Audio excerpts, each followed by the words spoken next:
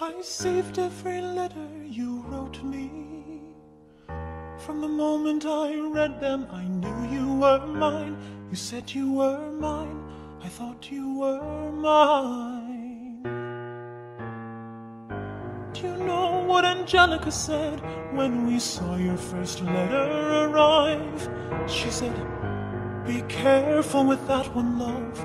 He will do what it takes to survive." You and your words flooded my senses. Your sentences left me defenseless. You built me palaces out of paragraphs. You built cathedrals. I'm rereading the letters you wrote me.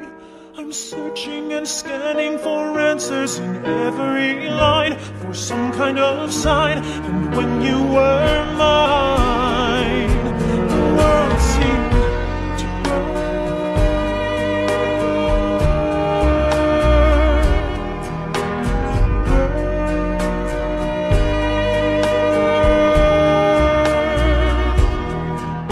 You published the letters she wrote you.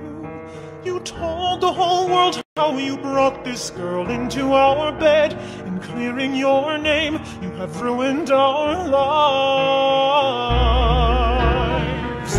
Do you know what Angelica said when she read what you'd done? She said, "You've married an Icarus. He has flown too close to the sun." You and your words obsessed with your legacy. Your sentences border on senseless, and you are paranoid in every paragraph. How they deceive you, you.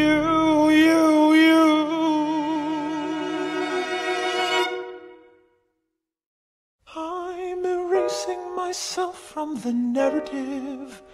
Let future historians wonder how Eliza reacted when you broke her heart. You have torn it all apart. I'm watching it burn.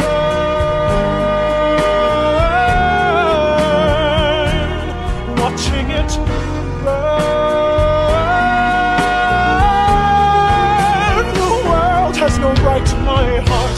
The world has no place in our bed. They don't get to know what I said. I'm burning the memories, burning the letters that might have redeemed you. You forfeit all rights to my heart. You forfeit the place in our bed. You'll sleep in your office instead, with only the memories of when you were mine.